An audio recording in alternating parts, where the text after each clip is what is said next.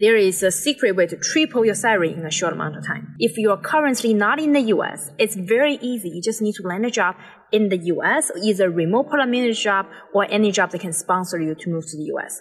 For example, right now, US is getting paid the highest among all the countries out there. And any product managers out there in the US, average salary is $150,000 per year. And if you work for a FAANG company, they pay you $300,000 per year. And compared with any other countries, such as Brazil, product manager getting paid about $25,000 per year. And in China, product manager get paid around maybe $50,000 per year.